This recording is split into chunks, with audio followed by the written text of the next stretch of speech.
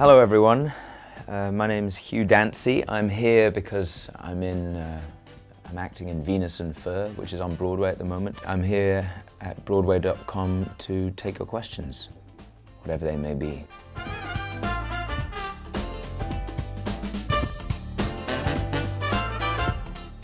A producer once threw an ashtray at me in an audition, an American producer who was trying to prove his point, I think, that American actors were much better coordinated and generally physically capable than British actors. And he said, you see, we should really test people by doing things like this! And threw an ashtray at me, and it turned out that it was in two pieces and it separated in mid-air. And I actually caught both of them, but not the cigarettes, which landed on me. That was one of the... No, that was the most demeaning thing that has happened to me in an audition room, but otherwise it's been pretty gentle.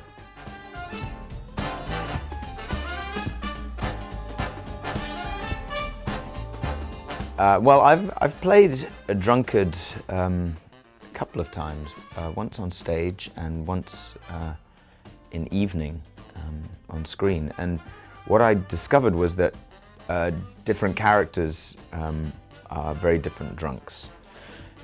The character in Journey's End was drinking to deal with the fact that he was terrified of the situation he was in, namely the First World War, and he didn't want to show any weakness. And the character in Evening, Buddy, couldn't handle his family and was not facing up to various other things about himself. So neither of them are in any way like me when I'm drunk, which is very infrequent.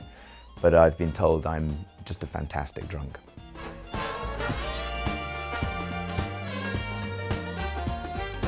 I don't know if there is a trick, really. I sometimes think that having an ear for accents is something to do with moving around a bit when you're a kid, and if you move through different places with different accents, which happened to me. I went to boarding school when I was 10. I went from the Midlands, the middle of England, down to the south, and basically my accent changed in about 4 months, which was self-preservation at that age. You just want to fit in. And I think that may be something to do with it, but that is entirely my theory. I've never read any scientists that agree with that particularly. And I think it's maybe easier going from English to American because it's about relaxing. You know, just relaxing the sound, softening the consonants.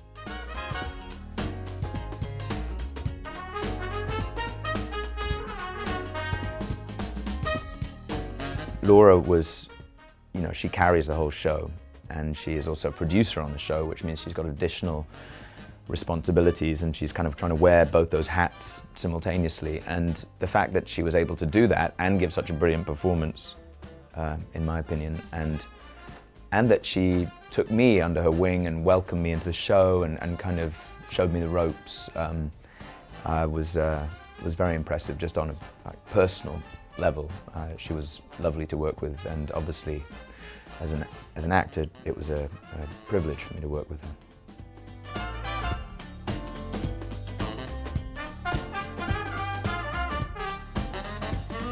I came to Adam not knowing anything about Asperger's, about that condition. I mean, I literally sat down and read the script that was sent to me by my agents without any kind of covering letter.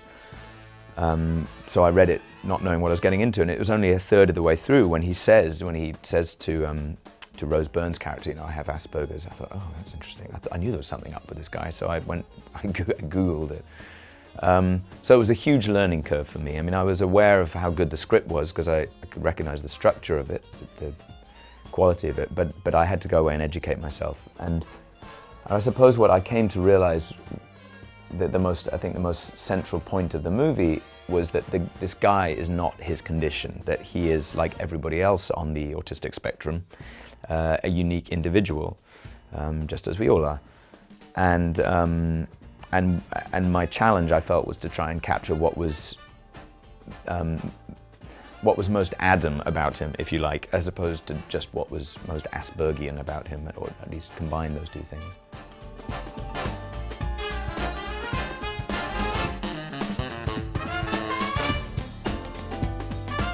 It's interesting. Obviously the play is very intimate in some ways, but I don't think it is in the way that people imagine. I've spoken to people that have come to see the play and afterwards to say, oh, you're so close, what's that like, being so physically close to somebody? We barely touch in the play. All the intimacy is created by moments that don't quite happen, or tension between us. And in fact, if there was more, you know, if we were grabbing each other, then all of that tension would be dispelled. So the work that we did in the rehearsal room was kind of building up that tension between the two characters, and obviously getting to know each other. And it is an intimate thing, doing the play every night for an hour and 3/4, because you're in that relatively confined space with one other person, and you're really just circling each other. But perhaps not in the way that you imagine.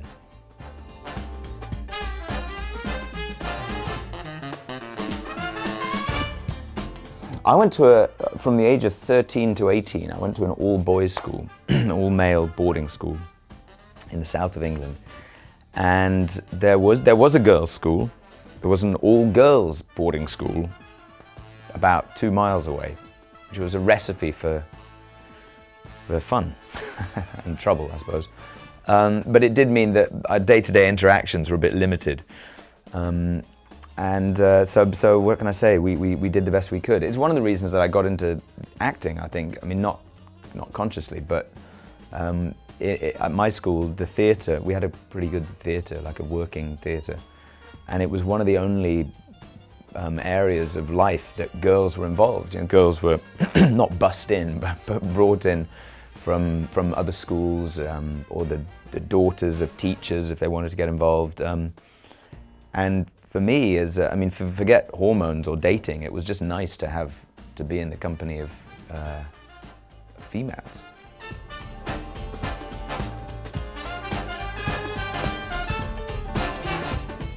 There's some truth to saying, I mean, that if you're wondering whether you should be an actor or why you're an actor, you really have to consider, do you need to do it? Some parts of you need to do it, and that's definitely true for me. I was drawn to it from the minute I started doing it, and even as a teenager, it was kind of, I knew this was the thing.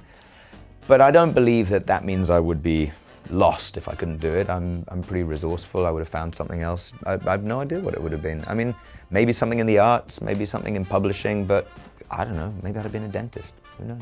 Hairdresser, anything. Thanks everybody, thanks for sending in your questions. Please come and see Venus in Fur. It's a great night of theatre, and I hope to see you there. Bye.